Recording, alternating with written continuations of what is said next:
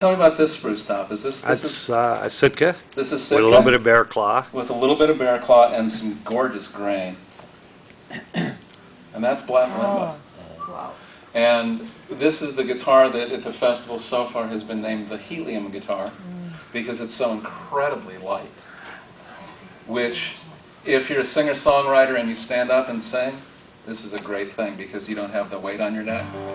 And even for me, I really like light guitars. I really do. And it doesn't matter because they're sitting on my lap, but there's something about them. They seem to be really responsive. I've got a relatively light attack, and it really seems like they can really come alive without a whole lot of work. So, I'm an old baseball fan. I'm old, and I'm a baseball fan. And when I was a kid growing up, my hero was Ron Santo, who played for the Chicago Cubs. And he wore number 10, and he was kind of a husky guy, and I was kind of a husky guy. And Ron just made it into the Hall of Fame last year from the Veteran Committee.